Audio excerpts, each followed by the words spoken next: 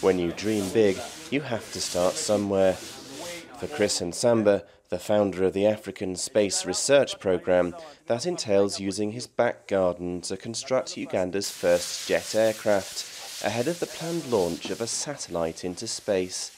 Okay, we are supposed to at least have a probe in the lower orbit of the Earth, at least in the next 4 to 5 years. There is still a long way to go. The engine for this prototype is yet to be built. Chris and his team are just putting the finishing touches to a shell. And they will have to build a much more robust machine from scratch in order to realise his dreams. But his volunteers appear willing to put their lives in his hands. As we take this project up, I expect to be one of the participating flying pilots for this project. So far, the programme has received a modest $80,000 or so in private donations.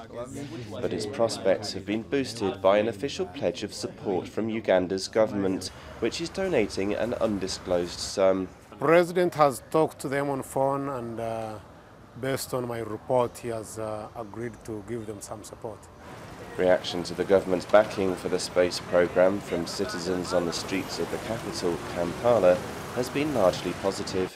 Right now we have the priorities to be invested in money like construction of roads, construction of hospitals. Even the healthcare is in a very bad state.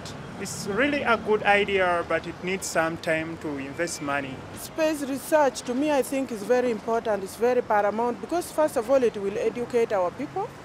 But Chris's ambitions haven't always been viewed favourably. And he admits that even now, people sometimes think he's mad. When we are done with our work, when we are done with our project, it does that talking on our behalf. So that's not really an issue of being called crazy. The development of a thick skin leaves Chris confident that he can deal with the many ups and downs that will surely confront him in the years ahead.